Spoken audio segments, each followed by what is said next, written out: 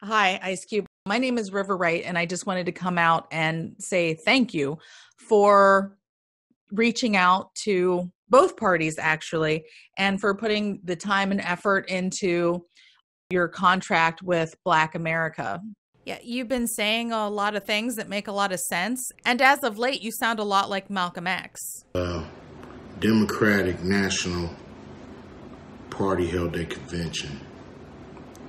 A lot of people, getting up there and talking, and, everybody really, eating it up, throwing their hands in the air like they just don't care down there. So it's what I didn't hear is what's in it for us? What's in it for the Black community besides the same old thing we've been getting from these parties? 22 million Black victims of Americanism are waking up, and they're gaining a new political consciousness, becoming politically mature. And as they develop this political maturity, they're able to see the recent trends in these political elections. They see that the whites are so evenly divided that every time they vote, the race is so close they have to go back and count the votes all over again. And which means that any block, any minority that has a block of votes that stick together is in a strategic position. Either way you go, that's who gets it. You're in a position to determine who go to the White House and who stay in the doghouse. You're the one who has that power. They don't have a plan. Everybody's, talking about get Trump out, get Trump out, get Trump out. If you vote, that's going to happen on the first day. So now what? Trump out, now what? What? What do we get in the first 100 days? The whites were evenly divided. It was the fact that you threw 80% of your votes behind the Democrats that put the Democrats in the White House. When you see this, you can see that the Negro vote is the key factor. And despite the fact that you are in a position to be the determining factor, what do you get out of it? Make them earn that vote. They can start today. They ain't got it yet. They can start today. Make their ass earn that vote, man. Stop playing with these people, and they'll stop playing with you. The Democrats have been in Washington, D.C. only because of the Negro vote. They've been down there 4 years. And all other legislation they wanted to bring up, they brought it up and gotten it out of the way, and now they bring up you. And now they bring up you. You put them first, and they put you last. Because you're a chump.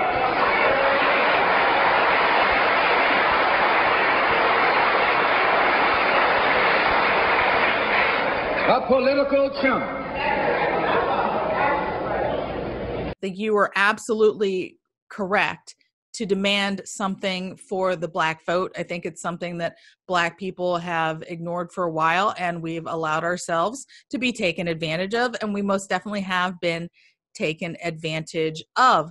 And I think it's horrible, and it's shocking, and it is disgraceful that there are people out there that are coming after you. And, we live in this crazy cancel culture age where to them it makes sense to defame you because you're trying to help the Black community. Like, it makes no sense. And I think it also speaks volumes that when you went to go meet, when you reached out, only President Trump immediately reached back. Not only did he reach back, but he had the Platinum Plan, which is a plan for Black people. And he included some of your contract with Black America stuff into that plan. And he's offering $500 billion. $500 billion, for Black people specifically. But yet the other side said, you know what, we're not going to talk with you. We'll wait till after the election. I mean, when you reach out and only one side reaches back, how do you not work with that side? See, I think that one of the things that we have to keep in mind here, and, why I believe that, you couldn't get Biden to reach back is because he's a large part of the problem. He's the one that came up with the 100-to-1 cocaine to crack ratio, where, if you were caught with 100 grams of cocaine, that gave you the same sentence as, getting caught with 1 gram of crack. It was Joe Biden that largely authored the 94 Clinton crime bill, which is directly responsible for the mass incarceration of Black men. It was Joe Biden that his own running mate, Kamala Harris, pointed out, who fought against integration. It was Joe Biden that has been quoted as saying that he didn't want his kids to grow up in a, quote, racial jungle, unquote, which means Black people. He didn't want his kids growing up around Black people. So no, when you go there and you say, hey, I'd like to do something for Black people, and then they say, yeah, no, we'll talk to you later. But but if you don't vote for us, you ain't Black. Nope. I'm not surprised in one bit. See, Black people, we talk a lot about institutionalized racism. The thing that we just haven't seemed to be able to understand on a massive level is that institution is a series of policies. Okay, like we are a nation of laws, and you have to be able to go through and call out those bad policies wherever you find them, for whoever. It doesn't matter what side is responsible for them. You have to call them out. It's just when I do my research, what I find is that the vast majority of these policies are coming to you from the Democrat side. And it shouldn't be surprising because they're the party of slavery. They're the party of Jim Crow. They're the party of segregation. They're the party of the KKK. Famously racist Democrat President LBJ's Great Society programs, some of which started under JFK, marked the end of the strong Black family in America. The racist policies of the Democrats' Jim Crow South, in conjunction with bigoted attitudes and limited opportunities for education, made it very difficult for Blacks to find jobs, and the ones that we did get were often low paying, which left the masses in dire financial straits. Democrat President FDR had created redlining in the 1930s, which not only prevented many African Americans from being able to purchase homes in the economically depressed areas in which they lived, but it also banned lending to African Americans in nice suburban, all-white neighborhoods as well. LBJ offered a solution: government housing and handouts in exchange for the eradication of fathers from the home. Being torn apart pained loving families, but the men didn't want to see their children starve, so they stepped aside, and the government sent workers into people's homes to look in closets and under beds, and if they found a man or even just men's clothing, they took away their benefits. Well, here we are. We're about 50 years into the latest Democrat plan to destroy the Black family, and that plan has been wildly successful. We went from 25% of kids being born out of wedlock in the mid-1960s to over 77% today. Without fathers to guide them, scores of children turned to gangs and drugs for the support, validation, and protection that should have been afforded to them by the nuclear family.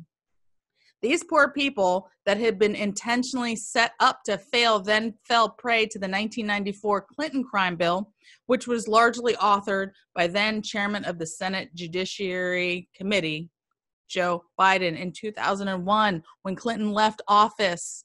The United States had the highest rate of incarceration in the world. According to Human Rights Watch, in 7 states, African Americans were 80 to 90% of all offenders in prison, despite the fact that they were no more likely than whites to sell or use illegal drugs. I have a 6-part plan that I believe that if I was able to incorporate it with the contract with Black America would absolutely redo and revamp and address the issues of the Black community. We could help so many people. Like, I'm reaching out to you. I hope that you will reach back to me. But let me tell you about this 6-part plan. I'm going to go over it real quick, and I'm going to put a link up here so that you can see, it's more in depth than this, so I can go into it more in depth in the link. But all right, 6-part plan. Number 1, we have to remove the financial restrictions and get these fathers back in these homes. For people who are collecting government checks, we have to be able to put fathers back and to promote marriage. Number 2, I have a plan to get families working again. Number 3, school choice. It's so important. We have to have a pathway. We have to have a way for people to be able to get their kids out of failing schools. We have to promote that on a nationwide level. Number 4, we have to allow people to save money when they're on welfare so that they could do something like get a car and work in an area, where they could maybe make more money, or things like, saving up so that they could buy a home so they don't have to worry about their kid getting hit with a stray bullet in the middle of the night while they're asleep in their beds. And then I have ideas on both police and prison reform, ideas that I haven't heard anywhere else. But of all these, the most important one, of course, is the fathers. We have to get our Black fathers back into these homes. And Obama knew this. Never forget, it was Obama that said that children from fatherless homes are 5 times more likely to live in poverty and commit crimes. It was Obama that said that fatherless children were 9 times more likely to drop out of school. It was Obama that said that children from fatherless homes are 20 times more likely to go to prison. More important ingredient for success. Nothing that would be more important for us reducing violence than strong, stable families. We should encourage marriage by removing the financial disincentives for couples who love one another, but may find it financially disadvantageous if they get married. You see, Obama said hope and change, but he gave us nope and the same, because he was part of this institution. All I want is a chance. I'm reaching out, reach back. I'm telling you now, I have researched my solutions. They are good. All of them are good. They will work. But I'm just a small person with a small voice, and you're a big person with a huge voice. And just like you, I'm willing to, even though I don't believe it would get anywhere, but I'm willing to reach across the aisle. Because at the end of the day, what's most important is that we help people. People have been hurt. People have been set up to fail. And we need to undo these bad policies. Because right now, it's not about what people say. It's about what they do. You can't go out and be a Democrat and say, oh, I'm for Black people. But then your policies are what are destroying us.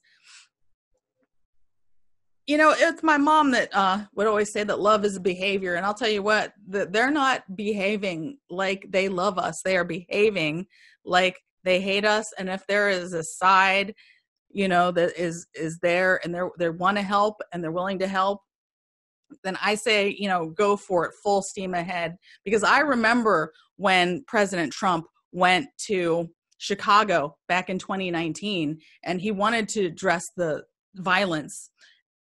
and just the horrible state of things that were going on in Chicago. And when he showed up, the leadership there, the people at the top, they refused to meet with him. They refused to meet with him, and they called him a racist. And what was our flip side? Our flip side was what? Obama, a guy who's from Chicago, and when he got in office, he acted like he couldn't even find Chicago on a map. No. This is, we deserve more. And I know that together with you, we could provide the hope and change that Obama promised but never delivered on. Anytime you throw your weight behind a political party that controls 2/3 of the government, and that party can't keep the promise that it made to you during election time, and you're dumb enough to walk around continuing to identify yourself with that party, you're not only a chump, but you're a traitor to your race.